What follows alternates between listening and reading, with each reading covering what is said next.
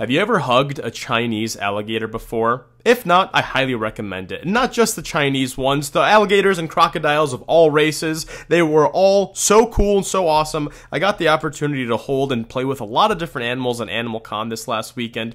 And let me tell you, this was an experience like no other. I actually got to feed a bunch of alligators at Gatorland. They will eat you!